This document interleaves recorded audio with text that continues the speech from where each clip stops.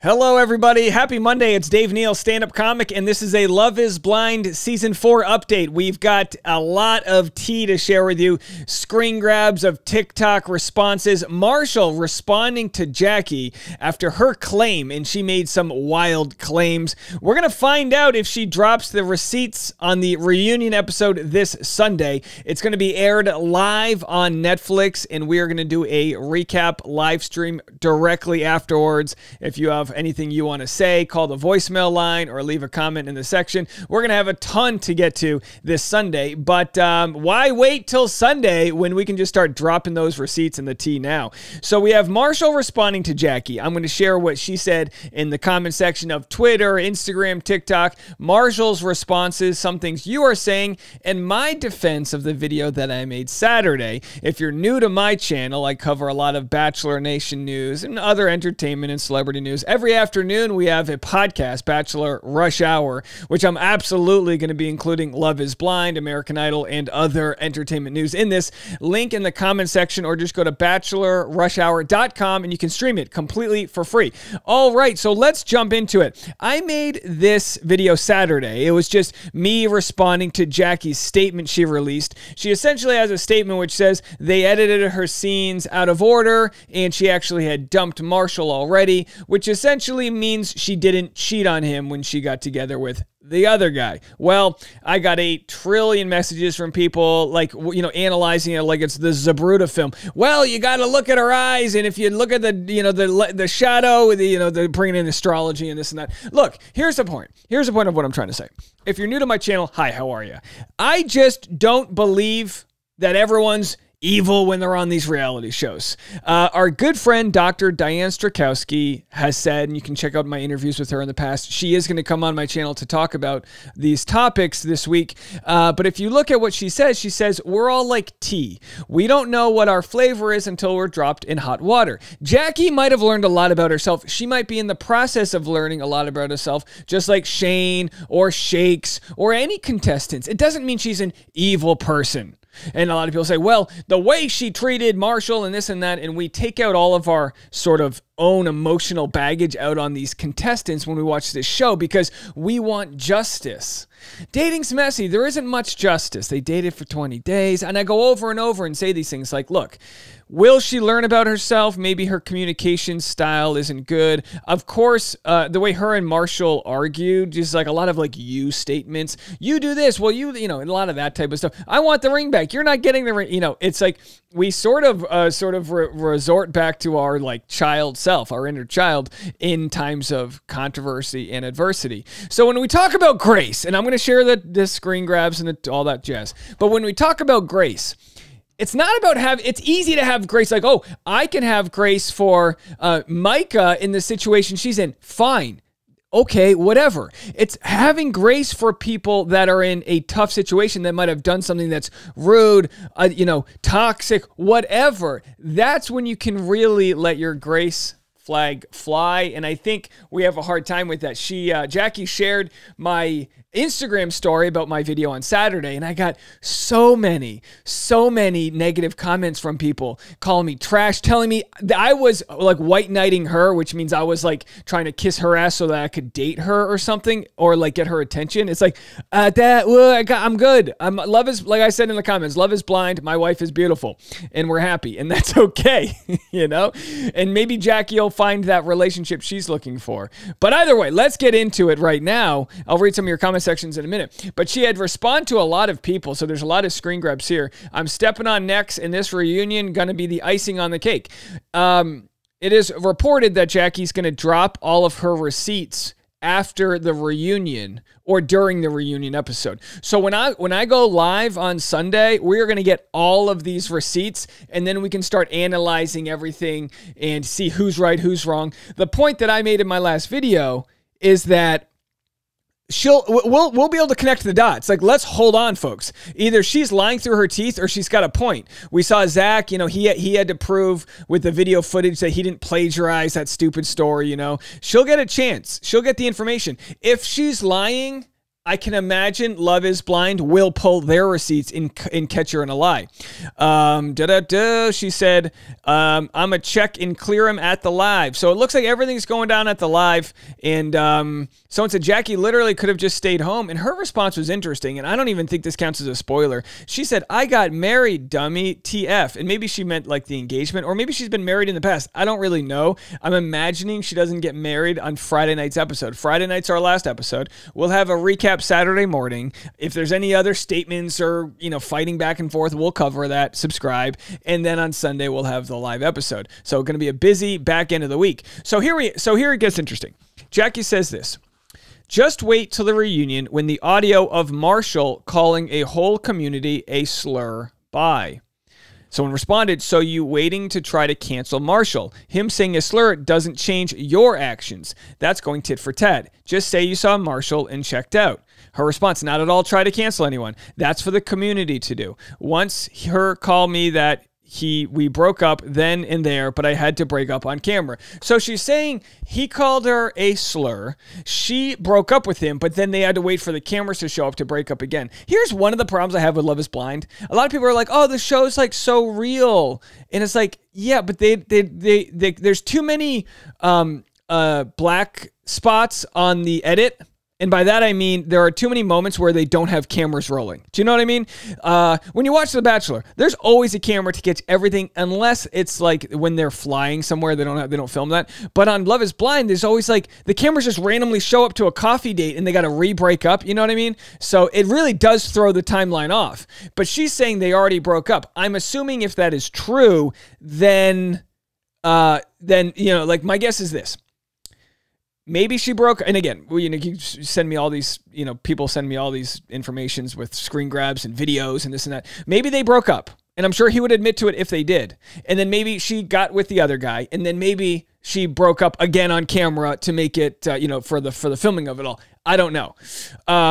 Someone has called it this. Stop calling Love is Blind an experiment. The results are pretty clear. The love is not really blind, and most couples who are on the show break up. 1 in 5 success rate for an experiment is pretty terrible. And that's, of course, 1 in 5 success rate, like not, what's it going to look like in 10 years? Will there any of these couples be left, Sure, like, I always say this, like a broken clock still right twice a day. A blind squirrel still catches a nut. And maybe nut is the wrong term here, but the point being is that it's an experiment where they already put attractive people that are all in the same dating pool together. So love is not necessarily blind. Someone said this, commented on Marshall's TikTok. Can you speak on Jackie's claim that you used a slur? Marshall says, I did not. Okay. Says, I did not. And here is what Marshall had to say on his TikTok. Someone asked a question. I mean, if Marshall didn't pay for the ring, why he pressed to pocket it himself? And his response is... just kind of like, I'm from around the way. I'm leaving with something. He goes, I'm from around the way. I'm leaving with something. Hey, that's a funny one. Funny TikTok. I'm okay with that. Like a good funny TikTok. And then this comment was, what's going to happen at the reunion? I don't know. I don't know. I don't know. I don't know. He says, I don't know. I don't know. I don't know. So that's his response. And we'll have some more TikToks in a second here. Let's see. Here, this was posted by Reality Ashley. We've seen what happens when they give the ring back. So here's Marshall. I would like the ring back because I don't think that you deserve it. So he said, I would like the ring back because I don't think you deserve it. And of course, this is like producers, making this happen. First of all, diamond rings have a very, very bad resale value. So it's not like it's worth much if you took it to a pawn shop. You know what I mean? What are you going to get, a power drill for it? I don't give a fuck about a ring. So, of course, the previous season where the ring was thrown into the pool, and then the pool guy's like, all right, I'll get the ring. You know what I mean? Because I don't care about the ring. Okay. So very interesting. Yeah. What happens when you don't give the ring back? Even Shane, our good pal Shane, is commenting on the ring on TikTok. I mean, if Marshall didn't pay for the ring, why he pressed to pocket it himself? Here's Shane. I'm leaving here with something. I'm from around the way. I'm leaving with something. Bro, it costs $3K. All right? You're already leaving with the victim card? Don't worry. You'll be fine. All right? Boom. Bon voyage. Oh, Shane cannot help himself. It says boom, bon voyage, which means have a nice vacation. Get out of here, right? My Francophiles. All right, so it's messy. As far as the ring's concerned, who gets to keep the ring? It's like people go back to like traditional engagements. Well, he proposed to her under the assumption X, Y, and Z. I think in a traditional proposal, I think that you should give the ring back if, like, the engagement ring represents, solidarity, commitment, this and that. So if you decide that you no longer want that, I think you would give the ring back. In this case, it's not like Marshall, it wasn't like Marshall's like, I'm going to give this ring to you, or I could, like, sure, they all had different options, but it's kind of archaic the way the ring system works. Like, why, maybe they should have been progressive and had the women give the men rings, in which case, you know what I mean? It's just stupid. So she's got the ring. It's one of those things, I think it's like whoever's in possession of it has the right to it. I don't know if the producers have any sort of, I don't know if they've got anything in the contract about what happens to the ring. We know on The Bachelor, you have to be engaged for at least 2 years, and then you can keep the ring, like Becca Kufrin did. If you're engaged for less than 2 years, like Katie Thurston, they get some WD-40 and they spray it on your finger, and they just take it and they repo it and get out of there. So anyway, that's the response. We have Jackie. So, of course, when I commented on this, I got a ton of hate from people. And I'm like, look, I guess people... Oh, it looks like maybe she closed the comment section down. Oh, wow. Comment section's gone right here. But, a bunch of people responding, just like negativity. And my whole thing is this. Let's wait and see how it all plays out. And if anyone wants to leave a comment, I got my free Facebook community page if you want to leave a comment over there. So you can literally just... I just posted a status update. You can leave a comment and, like, listen to all the other behind the scenes stuff that's going on our community. And also, I'll leave you guys with this. I actually recorded this on Saturday when my story was blowing up because it was a #1 story over the weekend, 20 or 30,000 views, whatever it's at. It was a big story, the Jackie's statement here. But here's me and my wife just discussing sort of like the toxicity of DMs from people in this parasocial relationship where people think they have a right to tell you what you did wrong. They think they have a right to, like, she hasn't acknowledged that she was problematic, so I have to, rail. And it's like, look, by all means, the comment section is a place to vent, but let's just remember, for all the people that were going crazy on a Saturday, go out for a walk. Do something positive. Enjoy the toxicity and the drama from the TV show, but don't let it spill into your personal life where you gotta leave comments. It's just, like, ridiculous. Here's a clip from my 20-minute conversation with my wife. We call it Driving with Dave. And if you want to listen to the full thing, you can go to Patreon. Link in the comment section, patreon.com/Dave Neal, if you want to be a part of our private membership community. It's not. This like is not someone who apparently they've apparently been listening for years and I've never bothered to send you like a kind message or a hello. Yeah. The first thing they ever sent to you is a complaint. Like, that's not the kind of person that you're gonna miss their messages anyway. Yeah. You know what I mean? This is not somebody who deserves to have access to you. They wouldn't have access to you in real life. So be quick on the block. If someone's first message is... And this is what I love about my wife. She's quick on the block. I'm different. I like to mess with people, which is like doesn't always go well.